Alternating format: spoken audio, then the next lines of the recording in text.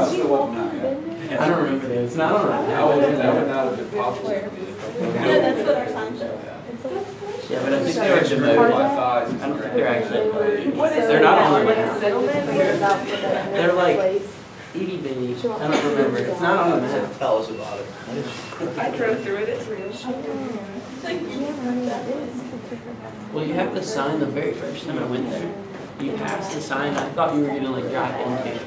But if you pass the sign like you're passing it. I'm like, you can turn it out. Yeah, but who does that? Unless you live there. I just wonder, like, You gonna do that? Yeah, she sent me that yesterday. She's like, show Dr. Warren. It's still recording. That's all I It's know. a delicate place. Maybe we should stop it. Okay, so we're working our way off the head down into the neck area, and we'll work on, at first we'll work on the muscles that are attached to the mandible and the hyoid, and the thyroid cartilage and the sternum, and we'll just slowly work our way down on the anterior portion of the neck, and we'll stop the level of the manubrium and the clavicle. We'll go around the backside and pick up the trapezius and the muscles deep to the trapezius, and then we'll flip back around to the front side again as we work our way down. But as we go, I'm going to be using a lot of innervation terminology. And during the last portion of the class on Friday, I had given you some information you had before, and I had added to that some language that I need to use as we talk about the cervical plexus. So just very briefly, by way of review, we pointed out in the anatomy of the spinal nerves that you think they're coming off. Like the spinal nerve goes to a root that goes to the cord, and that's true. But if you look at where the roots attach to the cords, you can see that there are rootlets attaching to the spinal cord that connect to each of these roots.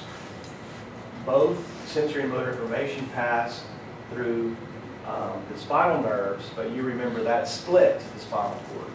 We get dorsal, sensory stuff, and ventral motor.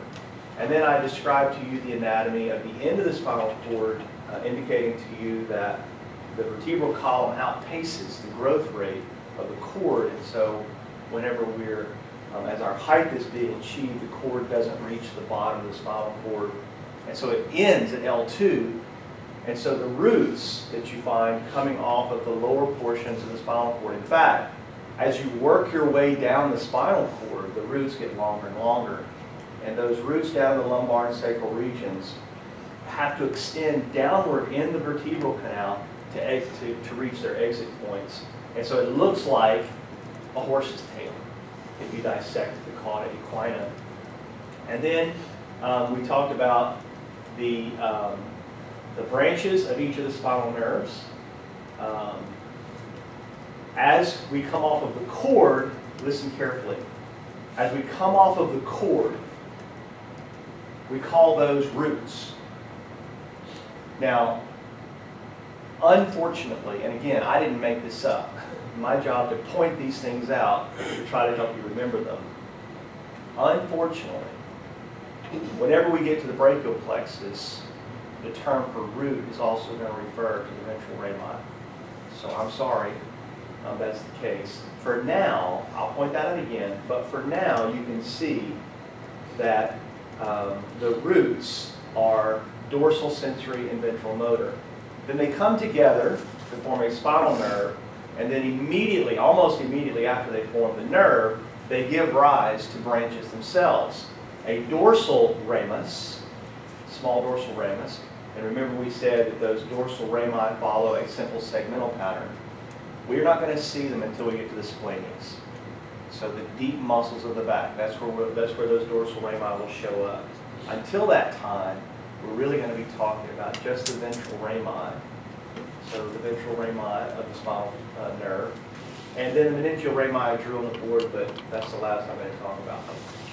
Now, two things here before I go back to the neck and we work our way down the neck muscles sequentially and methodically. Whenever we talk about the innervations of muscles that move you, So you're thinking about the spinal nerves that come off of the cervical and lumbar enlargements, these places where a lot of information is coming off the spinal cord to supply the upper and lower extremities. Whenever you think about the spinal nerves that control your movement, you should think about the ventral rami. I said it that way on purpose because all the plexus information, the multiple spinal cord segments that feed spinal nerves, that safety net that I talked about last time, that is all part of what we, that is all part anatomically of the ventral branches of the spinal nerves. The dorsal rami are going to come off in a segmental, simple segmental pattern. The complication of innervation for muscles is the cervical, brachial, lumbar, and sacral plexus. That's where the nasty is. All of those nerves in those plexuses are ventral rami. So we'll see all this language of C2 to C3 and C3 to C5 and T1. And then we get down to lumbar and L2 to L4 and all that multiple segment stuff that we see in the plexus. All ventral rami, all of it. Now, in the same way that the dorsal rami come off in these simple segmental patterns, the ventral rami do also through the thoracic regions. So basically, the nerves that go to the muscles between your ribs, the intercostal muscles, follow a simple segmental pattern. So really, you've got three scenarios here. One scenario is the dorsal rami, which are really going to the deep muscles of the back. And you can predict where on the muscle the innervation comes from. You don't need to memorize that.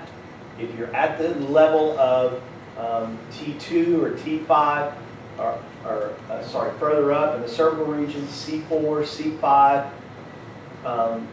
like for the splenius, then you know it's coming off one spot on the spinal cord to go to that deep muscle of the back.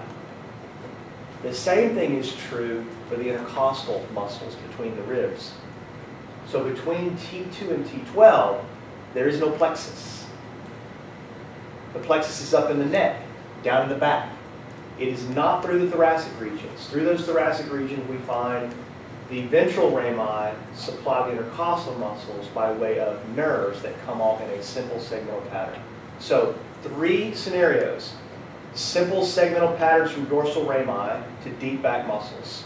Simple segmental patterns from ventral rami to the intercostal muscles. The rest of it is nasty. Plexus. Multiple spinal cord segments going to individual muscles. So we'll take our time as we go through those. All right, so that's introduction once again to those. Now let's work our way down. I've got this key with this slender slanted arrow and the thicker arrow here.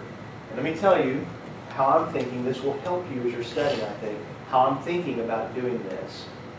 I want to work my way down from the top down. So you'll notice that these two slanted arrows have C1 by 12. C1 by 12. Muscles made for their attachment, so you just need to tag the muscle to the innervation because you won't miss where it's attached. The genio, remember we saw the geniothyroid? No, we saw the genioglossus before, attached to the tongue, and the mandible, near the mandibular symphysis. And I showed you that picture. It gets 12, right off the hypoglossal, through the hypoglossal canal. This one, the geniohyoid, also has, as you can see here, has attachment near the mandibular symphysis. But this one goes to the hyoid bone. So this is way up there, right? I'm working my way down. This is way high. Geniohyoid, this one gets C1 by 12. Now, from what you've learned from me so far, this is another reason why I bring up the lacrimal innervation right here. From what you've learned from me so far, how do you interpret this language, C1 by 12? how can that be? Shouldn't I have to choose? How can it be how can I get information to this muscle from the first spinal cord segment using the hypoglossal nerve? We learned the hypoglossal nerve and the three big muscles that are attached to the tongue, right? Before. What's up with this? Well, certainly I'm lower than the tongue, right? See if this picture helps you. We're going to do a lot on this picture in just a moment. Here's C1. And do you see the label here? This is an extension of the 12th cranial nerve. So very similar to that scenario where we saw cranial nerves 5 and 7 joining forces. And then the fibers, the postganglionic, parasympathetic fibers, traveling along 5 out to the lacrimal gland. They're sharing pathways here. And so we would call this a C1 ventral ramus, but it's also the hypoglossal nerve. So that's what that means. Now look at me like I'm crazy. The geniohyoid gets C1 by 12, as is the thyrohyoid. Now where is this muscle? The thyrohyoid. Thyro and all these muscles here in the neck, thyro refers to the thyroid cartilage or the voice box. So it's a high muscle. Geniohyoid from there to there, thyrohyoid from here to here. These are high muscles in the neck. They're way up there. They get C1 by 12. Now the other muscles that are shown here that I'd like for you to learn are the muscles that are innervated by the ansa cervicalis. I mentioned this one time. This is the second time, but now it's time to learn what this is. Okay, if you look at the cervical plexus, you can see here that C1, as I say here, becomes off between the atlas and the occipital condyle. Y'all know where I am, right at the top. This is between C1 and the occipital bone. And there's C2, and there's C3, and C4, and C5, and this labels those roots.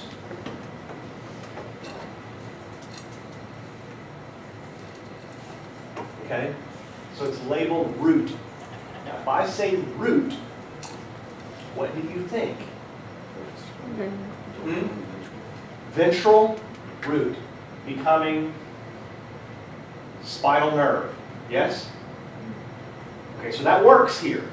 You can think of this, it doesn't show the cord, but you can think of this as a ventral root becoming spinal cord because you can see some branches coming off here immediately. So there's a segmental branch coming off right there. Now, your second part of this, very important to see this in the anatomy of this. It's okay right now to think of this as root. We'll get to the brachial plexus, that's going to get worse. Okay? It's okay here to see this in your mind as the ventral root. That's the motor part. Okay, but you need to add something to this. This picture does not have, the image of this picture here does not have the dorsal ramus. It does not have the meningeal branch. It does not have the rami communicating branches. This picture is of the ventral rami. Okay, so all of this stuff is ventral rami branches of these spinal segments, C1, 2, 3, 4, and 5. Now, notice that as C1, as the ventral ramus of C1 comes off, it is joined by the ventral ramus of C2. And it is joined by the ventral ramus of C3. But what I'm showing you here is the first 3 ventral rami are all linked together. The first 3 ventral rami are all linked together in a plexus scenario that we call the ansa cervicalis.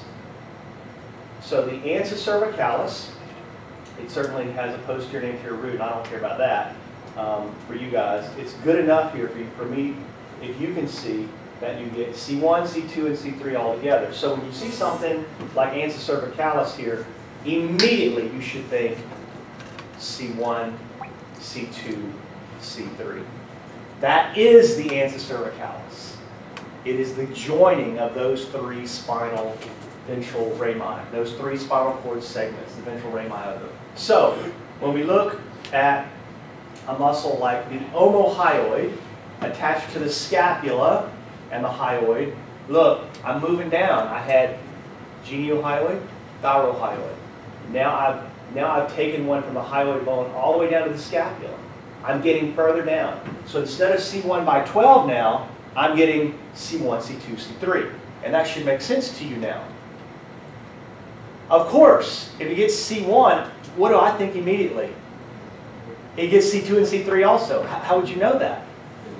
Because they're all joined together. That's the point, the ansa cervicalis. When I say ansa cervicalis, you should immediately think C1 to C3. So the omohyoid, the sternohyoid, and the sternothyroid all get ansa cervicalis innervation. We're moving down the anterior portion of the neck. Name for where they attach, scapula-hyoid. This is attached to the manubrium, right? The sternum, y'all found this one in the lab. The sternohyoid and the sternothyroid. This one's lower. We're getting lower and lower from the manubrium here up to the hyoid, up to the thyroid cartilage of the voice box.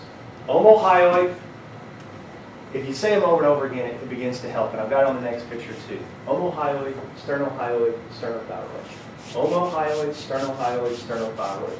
And so when I flip over here, omohyoid, sternohyoid, and what's the next one? Sternothyroid. Omohyoid, sternohyoid, sternothyroid. Omohyoid, sternohyoid, sternothyroid. This is the innervation of the ansa cervicalis to the muscles on the ventral side, mostly ventral. The omohyoid does go to the scapula. But this is, I'm moving down the neck is the point.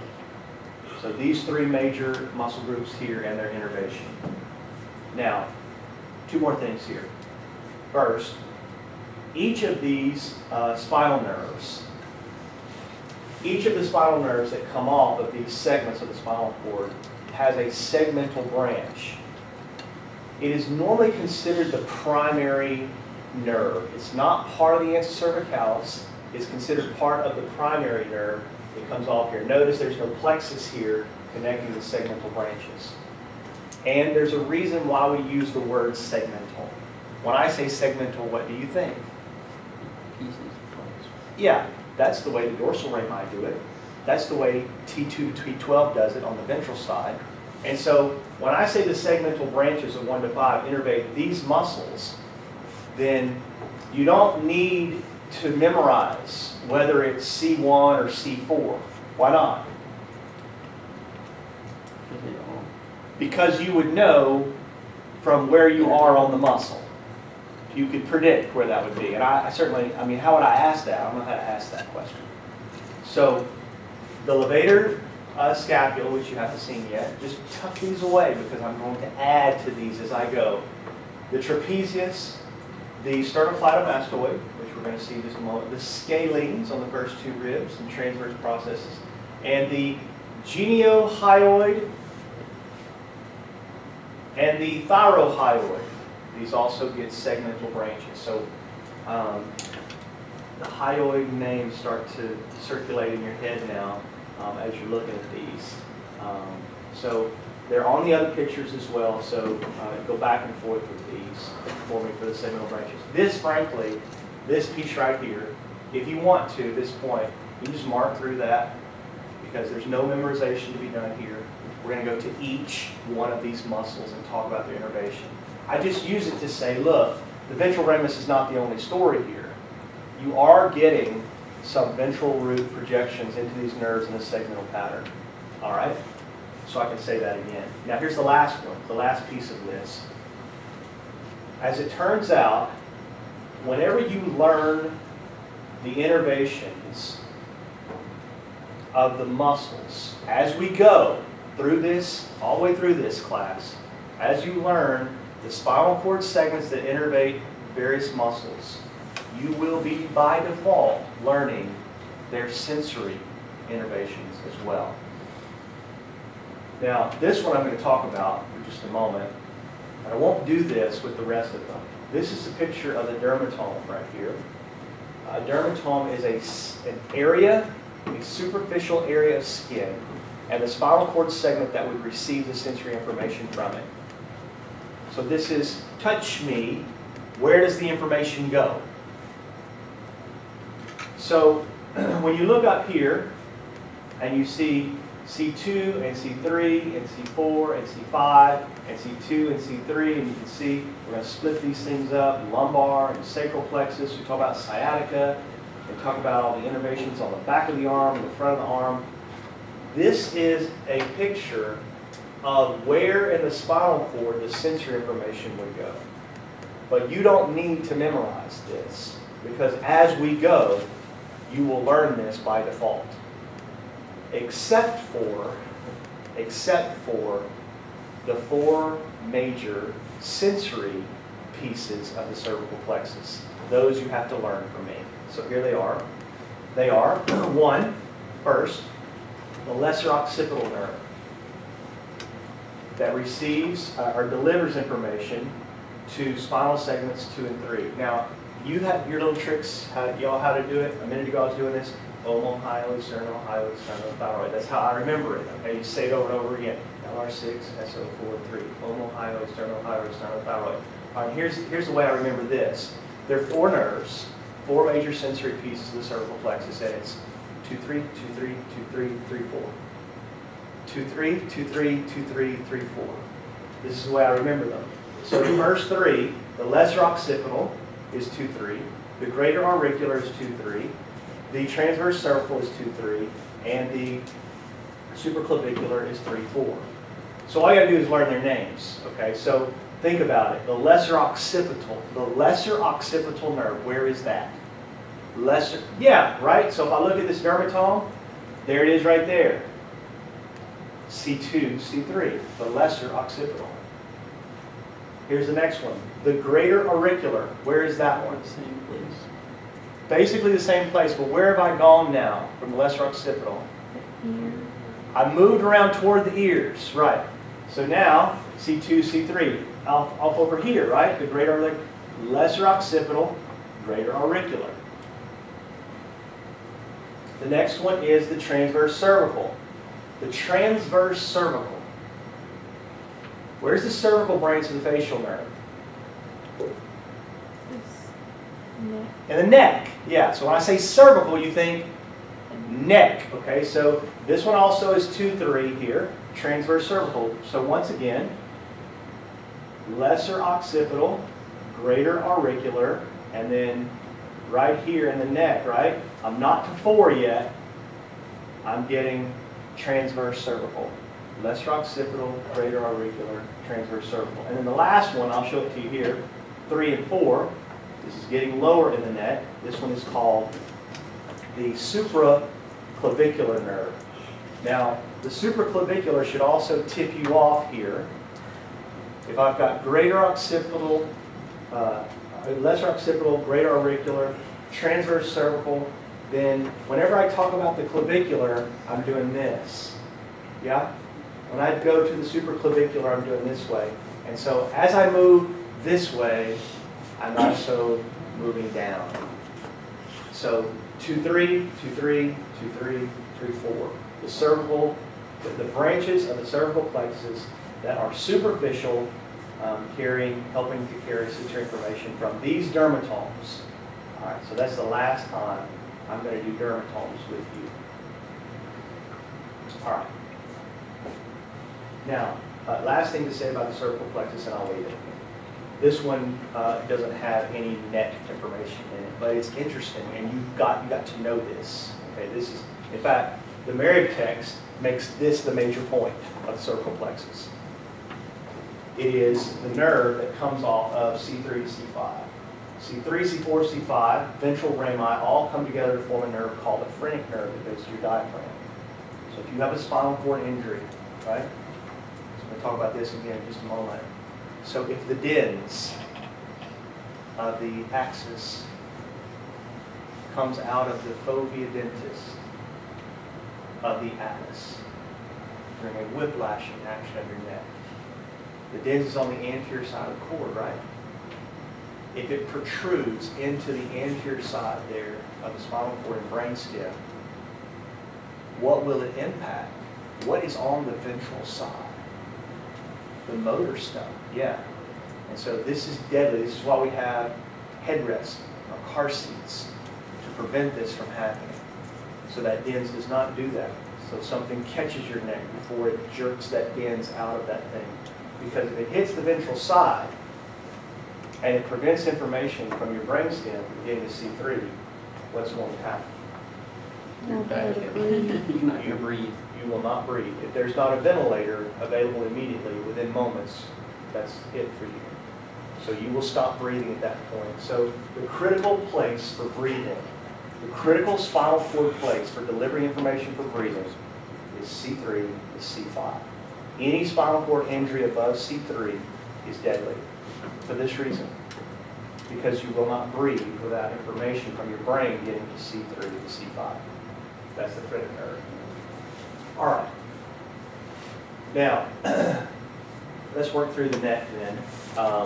One muscle you've already found in the lab is the sternocleidomastoid. Now look, we're just going to work our way around, y'all. We did all these muscles attached up here to the mandible, and to the hyoid, and to the thyroid cartilage. We even got one attached all the way to the scapula. And so we've done all these anterior neck muscles and their innervation. So now we're going to just move our way out a little bit lateral and then go around the back side of the neck. So this one is the easiest one to find, the sternocleidomastoid. And it is attached, the sternocleidomastoid is attached to the manubrium, clavicle, and mastoid process. Y'all knew that already. The manubrium, the clavicle, and the mastoid process. And it gets innervation from cranial nerve 11 and C2 to C3. Anything new here?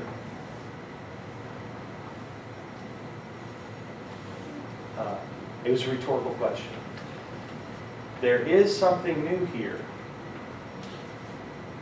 So if I say it's getting C2 to C3, what do you think?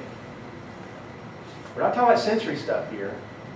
We're not talking about one of those three major superficial nerves here. If I'm 2 and 3, if I'm getting information from 2 and 3, where did it come from? It's not the ansa cervicalis, right? Because that's C1 to C3. So where's it coming from, Miranda? The dermatome. No, the dermatome is the sensory stuff. The segmental branches, that's right. That's why I mentioned this. This is just segmental branches, 2 and 3 go out to this nerve. What about this one? Have we talked about 11 carrying any kind of information to muscles yet? What hole in the skull does 11 go through? This is the accessory nerve. The glossopharyngeal, the vagus, and the accessory all pass through a large hole in the, no, through the jugular foramen, that's right. Now, I need to add something to that for you. So here they are. This is 9, 10, and 11. All 9, 10, and 11 all passing through the jugular foramen here. But here's something special about 11 that you didn't know yet. I'm adding to your cranial nerve information. All right? So here it is. Let's add to it. Cranial nerve 11 comes off of the brainstem and the spinal cord. Cranial nerve 11 comes off the brainstem and the spinal cord. Notice that it has two roots. It has a cranial root and it has a spinal root. Now, any anatomist teaching you anatomy is going to tell you that the cranial root of cranial nerve 11 is basically irrelevant. In fact, some textbooks will call the cranial root of 11 part of the vagus. So, for Wade Warren in this class, I do not care about the cranial root of cranial nerve 11. I do care about, however, the spinal root. And you can see here that the spinal root of cranial nerve 11 does receive information from all 5 segments of the spinal cord. Now, this is a good anatomy tip for how to identify cranial nerves on a brain dissection. If you look at a brain and a brainstem in a dissection, how will you identify the 11th cranial nerve? It's connected. It will be connected to what? To the spinal cord. How many segments of cord? the top 5 cervical segments, all connected to this nerve. Now, if this spinal nerve is connected to all 5 cervical segments and it's headed into the brain, what hole does it pass through? With the spinal cord, the foramen magnum. Then it joins its cranial root, supposedly, and the two of them then form cranial nerve 11. And then how does it get back out of the brain? Through the jugular foramen. That's right. This is a bizarre kind of thinking scenario here, how this thing comes out. You would think, well, okay, we'll just use this information in the cord to go to these. That's not what happens. The information comes out. The information comes here off the cord, goes up through the foramen magnum, joins the cranial root, and then passes down here as cranial nerve 11 to supply the sternocleidomastoid and the trapezius. So you can see cranial nerve 11 is involved in the control of neck muscles. And so when you see this picture here and it says 11 and C2 to C3, you go spinal root. Spinal root. That's where the C2, C3 came from by 11 to the sternocleidomastoid. All right. The other muscle here on the anterior side of the neck are the scalenes. You have to find these in the lab, don't you? Yeah. So you just found the scalenes last Thursday. There are 3 sets here, anterior, middle, and posterior scalenes, and they attach to the transverse processes of these cervical bones. So we're going to see some others here.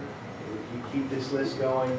The transverse processes of the cervical bones. We're going to distinguish this. I'm going to do this for you over and over and just pound away at it. These are transverse processes. These are attached to the transverse processes of the cervical bones, and then they attach to the first 2 ribs. If the scalenes contract, what happens?